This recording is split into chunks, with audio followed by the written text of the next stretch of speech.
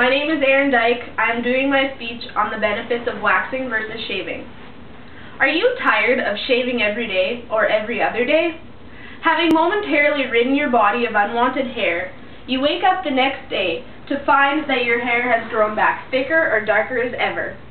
If you shaved with a dull razor, you probably have cuts all over your legs, arms, or face. To avoid this, you have to buy a new razor or some new razor blades, but next week the same thing happens all over again, and the cycle of shaving continues. If you had used wax, all of these problems could have been avoided. Waxing is better than shaving because it is healthy for the skin, it increases time between hair removals, and it causes hair to return lighter and thinner. According to Newmar's Foundation, knowing about the different types of hair on the body before hair removal is very important. All hair is made of keratin, which is a hard protein that is found in the fingernails and toenails. Hair growth begins beneath the surface of the skin at a hair root inside a hair follicle. There are two types of hair on the body. Vellus hair is a soft, fine, and short hair. The chest, back, and face are common spots for women to have vellus hair. It helps to maintain a steady body temperature by providing an insulation. Terminal hair is coarser, darker, and longer than vellus hair. This type of hair grows on the head. At puberty, terminal hair starts to grow in the armpits and pubic regions. Terminal hair is there to provide cushioning and protection.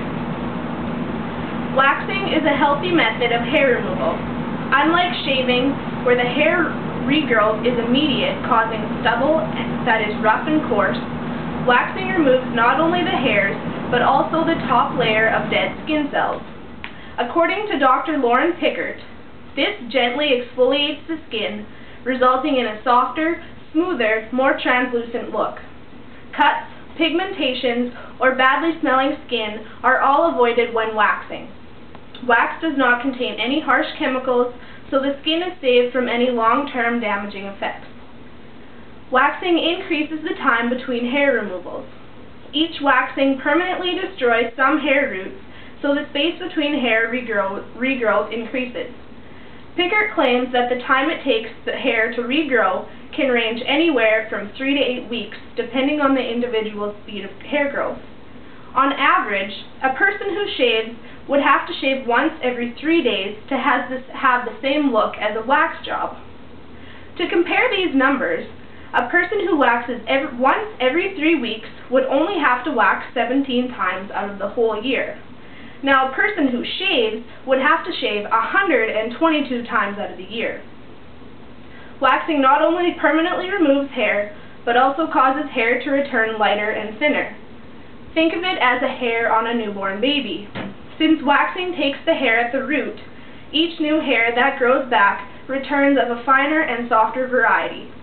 According to Crystal DeFreitas, choosing to let hair grow out after shaving is a hassle because the stubs seem to grow faster since the hair regrows from the shaft of the hair instead of starting a brand new hair. The hassle of shaving is something most men and women dread. Waxing, however, can be a pleasurable experience if done right. You can even use waxing days as a way to pamper yourself. Everyone deserves a stress-free day, so why not turn the day into an at-home day at the spa? All you need to do is dim the lights, light some candles, turn some relaxing music on, and let all your worries slip away. Things like painting your toenails and fingernails, giving yourself a facial, or lying in a bubble bath all contribute to a pamper yourself day. These special days are a lot of fun to have with a close friend.